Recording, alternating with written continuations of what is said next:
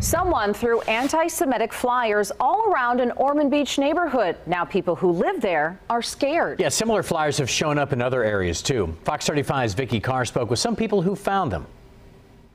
Residents in Ormond Beach were disturbed to find anti-Semitic flyers in their driveway. Everyone was disgusted by it. It was the talk of the street. We all couldn't believe it. We called the police. We threw that stuff away as fast as we looked at it. Paul Dodd and his neighbors on Riverside Drive woke up to the flyers Monday morning, sealed in a plastic bag. We're kind of used to free newspapers being in your yard or stuff like that, so we didn't think much of it.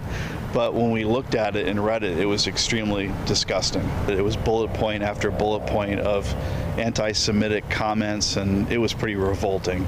Flyers like this were also dumped in neighborhoods down in Brevard County earlier this month, and a few weeks before that, Miami and Surfside. It's unfortunate it hit Ormond Beach.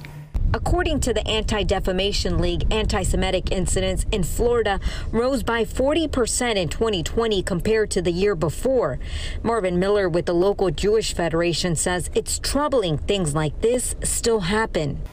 It just happens. It's, there's people out there that are bigots, and they're going to find some group to attack. In Ormond Beach, Vicky Carr, Fox 35 News.